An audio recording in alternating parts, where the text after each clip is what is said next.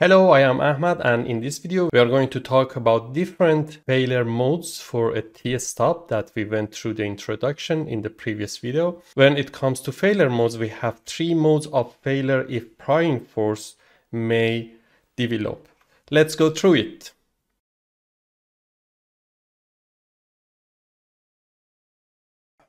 Now we are familiar with T-Stub, and if we look at the T-Stub from the side, we have bolts here connected to the other component. It can be end plate, it can be foundation, whatever it is.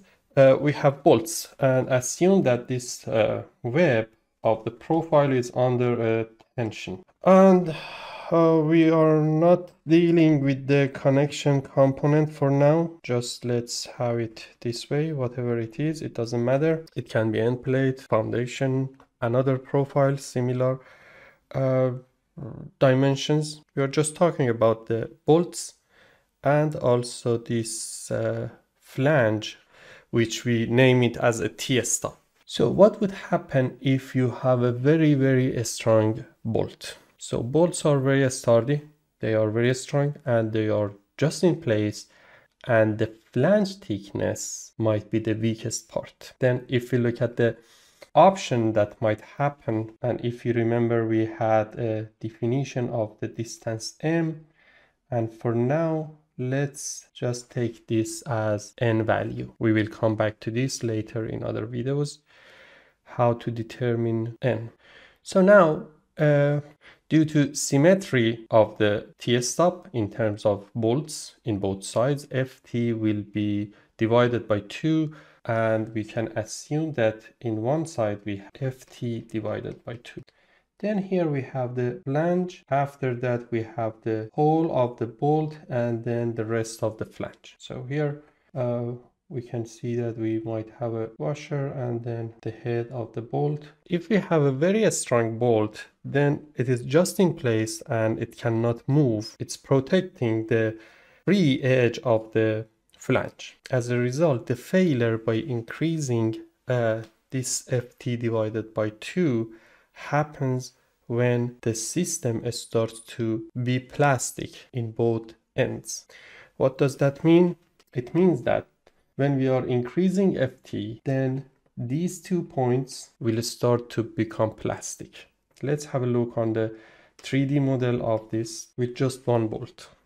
Let's sketch it in a bigger size to show that it's quite strong. Then the failure might happen in a way that here we have a plastic failure and here also we have a plastic failure. This is L effective or sigma L effective. And then we have 2 plastic hinges by increasing the force as it is increasing the moment. So we are increasing the force, and then the failure would happen just in the M side of the flange. It means that the bolt is quite strong and it's protecting the free end of the flange. So nothing is happening that way.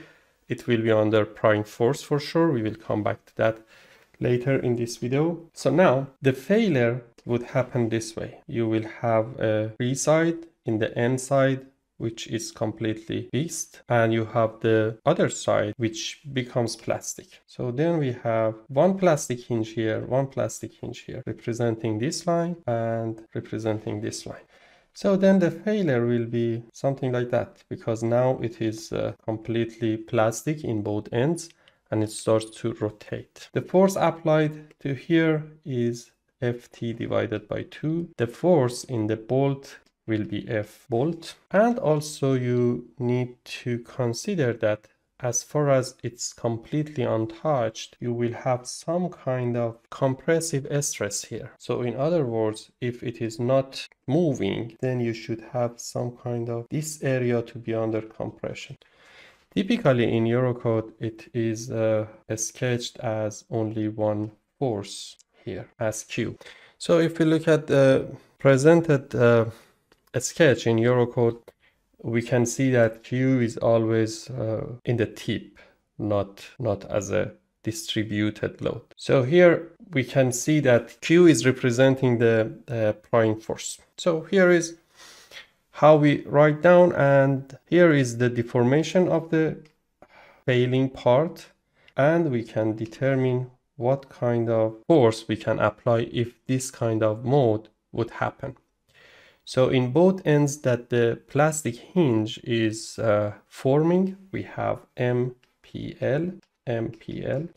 And how to calculate this MPL? Coming back to the cross section that we have, this is our cross section. The width is L effective or sigma L effective, and the thickness conservatively is taken as TF, or the T of the part, for this case the flange thickness. So M plastic is always calculated according to Y times W plastic, and W plastic for a rectangle cross section is the width times the height squared divided by 4. So as a result, M plastic will be 0.25 TF square L effective times M times Fy. Coming back to Eurocode, the given equation, we can see that it's the same. 0.25 L effective TF square Fy divided by gamma M0 as the partial factor. So the idea is just becoming plastic in the point of failure. So now for this case, let's calculate T according to M plastic. If this is point A, point B, and point C, I take a moment by respect of B towards left. So here M plastic plus M plastic minus Ft divided by 2 times M, because this distance represents M, equals to 0. As a result, T in mode 1 will be 4 MPL divided by M. So if we go through Eurocode and check the given equation for one method in table 6.2, we can see the given equation exactly the same for MPL mode 1 times RD, 4 MPL mode 1 divided by M, the same equation, and it comes from this explanation that we went through. What else here might be important is the Q, if you want to calculate what kind of prime force you have. So the MPL will be also in the other side as far as it is failed, or it is plastic right now. So now sigma M about point B equals to 0, this time towards right. So then Q times this distance is N, Q times N minus MPL should be 0. As a result, Q will be MPL divided by N. And then if you are interested to determine force of the bolt, I can put it here, by a simple sigma equation in Y direction, sigma force in Y direction will be 0. As a result, Ft divided by 2 plus Q minus Fb will be 0. As a result, bolt force will be Ft divided by 2 plus Q. So these are happening when you have a very strong bolt and the flange of the bolted component is the weakest part. Now let's assume that the bolt is the weakest part. Let's go through the next page. So if the bolt is the weakest part, then you have a very strong flange of the connection. As a result, it can be assumed that the flange is quite strong, and with increasing the force, the bolts fail first. So if we look at it, to exaggerate and understand it better, I will sketch a little bit thicker flange and then very light bolt. So now if you apply the force, it doesn't matter what kind of supporting element we have. So then the flange is quite strong and it cannot bend. As a result, the bolts are failing first. So this mode is called mode 3, which means that the failure will happen by failing of the bolts. So in that case, Ft will be the summation of F bolts. There is no prying force. If you increase the force, then it will lift up. So then the deformation will be something like that, and the bolts will fail. The same also in the Eurocode, the same table, mode 3 is given as the summation of FTRD. FTRD is the bolt force resistance.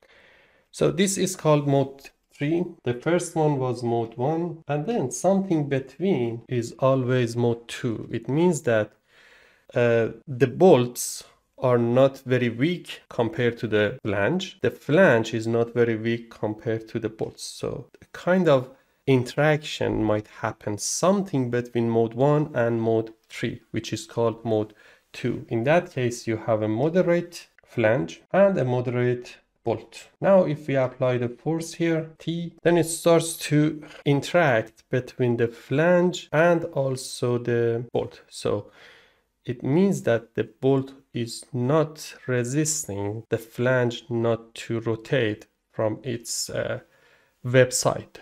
So the deformation will be something like that.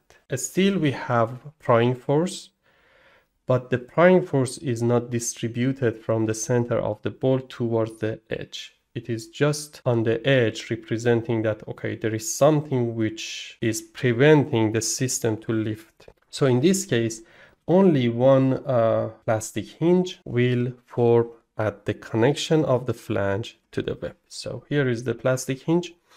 And so let's sketch the mathematical or theoretical model. Here we will have bolt force. Here we have prying force. This will be Ft divided by 2. And to prevent, we have only one plastic hinge, which is here.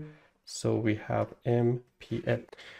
The distance is M and N. So now we can write down the equation to calculate the Ft. So now if this is point A, point B, and point C, sigma MC equals to 0, minus Ft divided by 2 times M plus N plus MPL plus FB times N. Important. This FB, you might have 3 bolts in one side. You might have 2 bolts in one side. As a result, it is better to be written that this is sigma bolt divided by 2 times N. Sigma F bolts are the summation of all bolts as far as we are considering half of the T-stub. So it will be sigma F bolt divided by 2 then equals to 0. Then T from this equation can be determined. So it will be 2 MPL plus sigma or N times sigma F bolts divided by M plus N. The same equation given in Eurocode. 2 MPL plus N times sigma FTRD representing the bolt resistance, and then M plus N.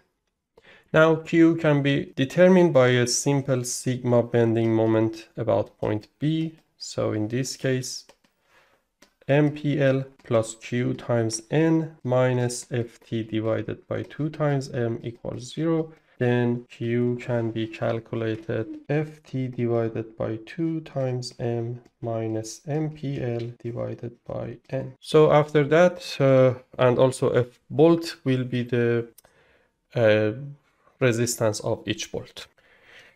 Now let's have a summary of what kind of modes we might have. Mode number 1, we have a weak flange considering the thickness of the flange, and we have a strong bolt. In this case, the failure would happen in the flange. So then the mode should be something like that. And we have mode number 2, which we have a moderate flange and bolt. So in this case, the failure will be failing of bolts and also the flange in the connection to the web. And mode 3, which we have a strong flange and we have a weak bolt. Then the failure will be just failing of the bolts. So it comes up without significant deformation of the flange. So it just, the bolts will fail.